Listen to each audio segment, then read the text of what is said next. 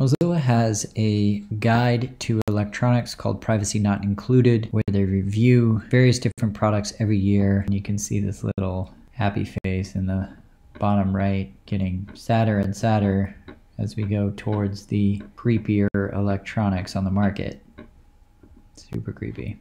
So if you look at one of these products, they've done a very thorough write-up about why it's creepy, what you can do to protect yourself, etc. And you can also see the scores in terms of level of privacy, security, or AI. What I would love to add to this guide is the product's use of energy and its carbon footprint, as well as how repairable it is. So if we think about sustainability of electronics, really the best case scenario is that the device is able to stay in use longer without ending up in a landfill. So I learned about iFixit and the right to repair movement through a podcast and contacted iFixit to see if they had an API. They said that they did, but that the most comprehensive guide to repairability is the French Indice de Repairabilite.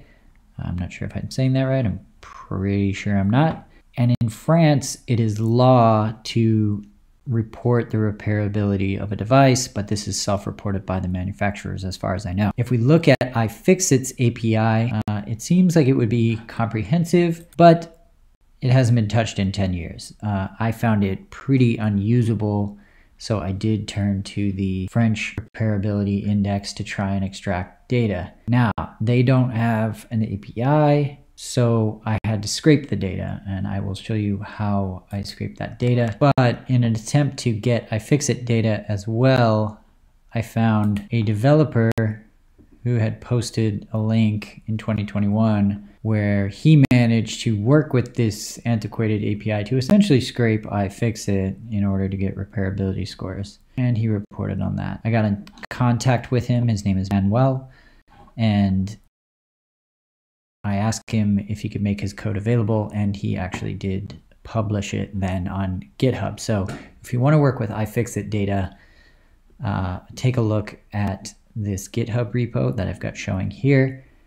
However, I have worked with the Spareka Repairability Index. Spareka is a company that has been supporting consumers to repair appliances with tools and sale of spare parts and tutorials. This is their page, and I've highlighted a few things here. In France, in 2020, only 40% of electronic devices are repaired. Repairability index is mandatory by law.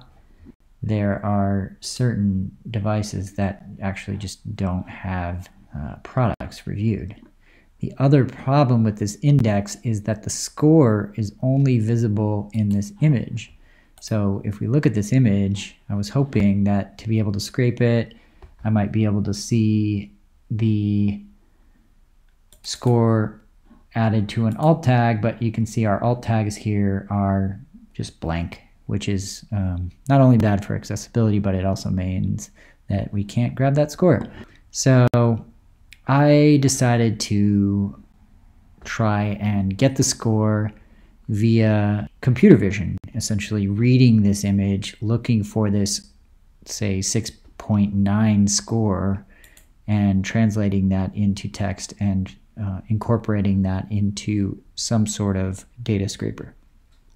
And to do that, I used a product called Bardeen, because I am also interested in looking into emerging low-code and no-code tools to automate tasks like this for things like machine learning or dataset generation, etc. So here we're going to set up our scraper in Bardeen.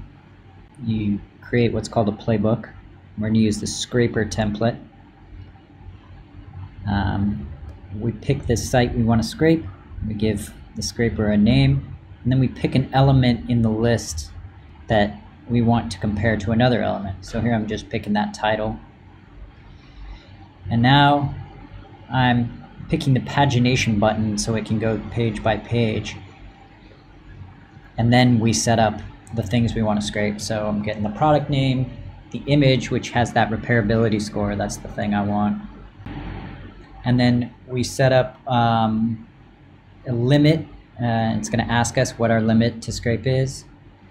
And then we want to save it somewhere. So I'm going to click on this Google Sheets. I've authorized it to access my Google Sheets. It's going to add a row each time to this repairability index sheet. I'm going to click Done. Give that playbook a name. And now I can run it. And I'm going to say, oh, I want 20 pages. I didn't actually run all of these in this screenshot. I changed it. It's going to scrape. I'm going to click View. It's not actually that fast. I paused it. And these are our results. Got the product name, image, category, the date.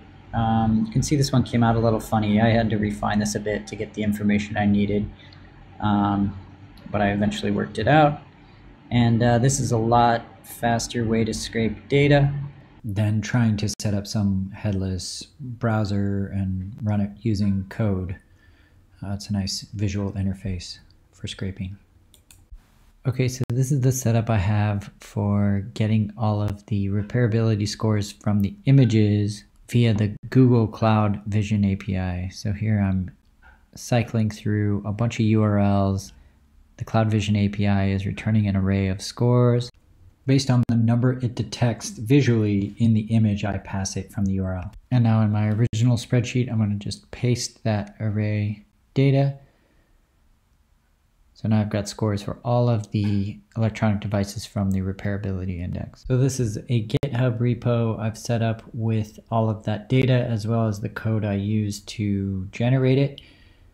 Generate the scores from the images from the Spareka French Repairability Index, which is, as far as I know, the most comprehensive index for repairability of electronic devices, making this repo here the most comprehensive open source data set of repairability scores that I know of. That file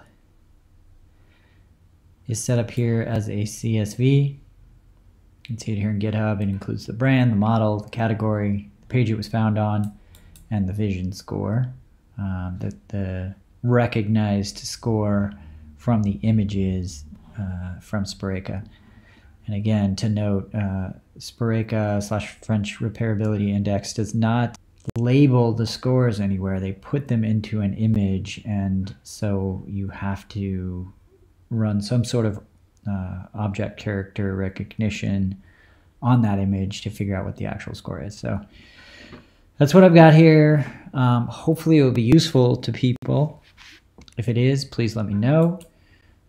Feel free to use the code, and if you want to collaborate on anything that improves sustainability or repairability of electronics, please let me know.